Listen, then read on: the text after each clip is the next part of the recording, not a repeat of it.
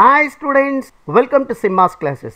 Algebra and number theory la rings la ஒரு element கொடுத்திருந்தாங்கன்னா அந்த elementக்கு inverse element எப்படி கண்டுபிடிக்கிறதுன்றத இங்க ஒரு எக்ஸாம்பிள்ல பார்க்க போறோம். இதான் question. Find 17 inverse in the ring Z of 1009. இது என்னன்னா 1009 Z 1009 அப்படின்னா அதில் என்னென்ன எலமெண்ட்ஸ் இருக்குன்னா 0லேருந்து 1008 வரையும் எலமெண்ட் இருக்கும். அதுக்கு மேலே அந்த எலமெண்ட்டெல்லாம் இருந்ததுன்னா 1009ஆல் டிவைட் பண்ணி ரிமைண்டரை எழுதுவோம். அந்த ரிமைண்டரை எழுதுறத நம்ம கிளாஸாக குறிப்போம். அதுக்கு தான் இந்த ஸ்கொயர் பேக்கெட் போட்டு அந்த நம்பர் எழுதுகிறோம். இந்த கன்வீனியன்ட்டுக்காக 17 சொல்லிக்கலாம். இப்போ நமக்கு என்ன கொடுத்துருக்காங்கன்னு பாருங்களேன், 1009 and 17 இது ரெண்டும் நம்பரும் ரொம்ப கிளியராக பார்த்தாலே தெரியுது. They are relatively prime.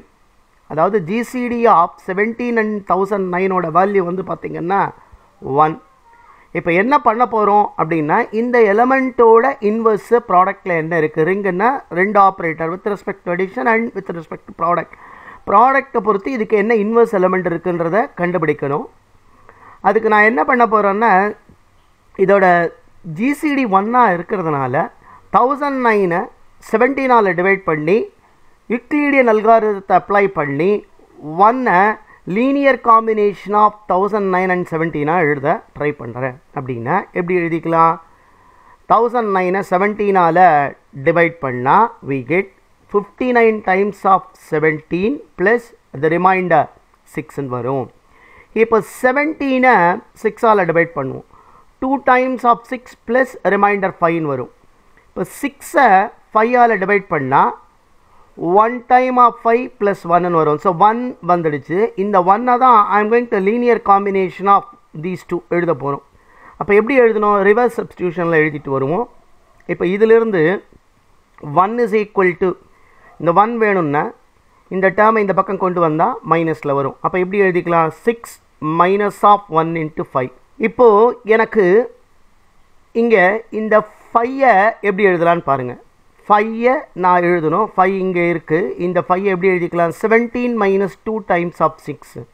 So this is equal to 6 minus of 17 minus 2 times of 6 எழுதிக்கலாமா. இப்போ இதை சிம்பிளிஃபை பண்ணுவோம். இந்த மைனஸ் மைனஸ் ப்ளஸ் ஆகிடும். அப்போ 3 times of 6 minus 17 எழுதுகிறோம். இப்போது இந்த 6 எப்படி எழுதலான்னு பாருங்கள். இங்கே 6 இருக்குது.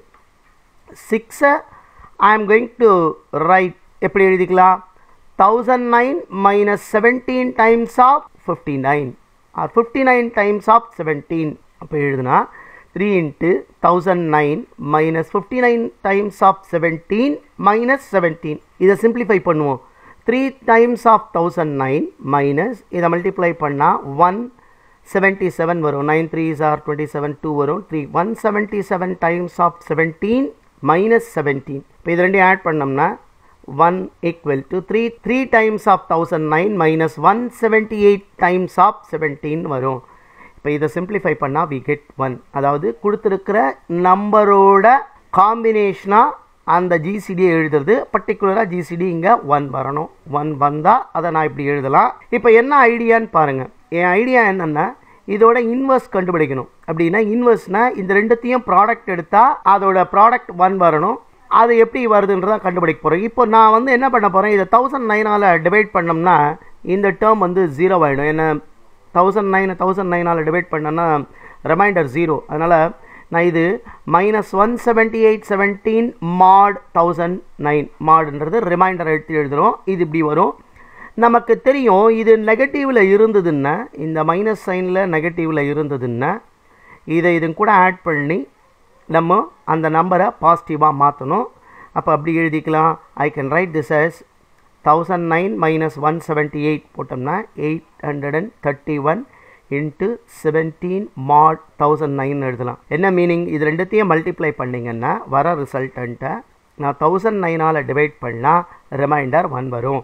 அப்போ இந்த நம்பரையும் மல்டிப்ளை பண்ணால் Z 1009ல் 1 வரும். இப்போ இதிலிருந்து ரொம்ப கிளியராக தெரியுது இந்த 1 class is equal to 831 into 17. அப்போ 17ஓட இன்வர்ஸ் 831 in the ring 1009. அதாவது 17ஓட இன்வர்ஸ் வந்து 831. இதான் இந்த ப்ராப்ளத்துக்கான ஆன்சர். மற்ற ப்ராப்ளத்துக்கு சேனலை சப்ஸ்கிரைப் பண்ணி வாட்ச் பண்ணுங்கள். தேங்க்யூ ஃபார் வாட்சிங்.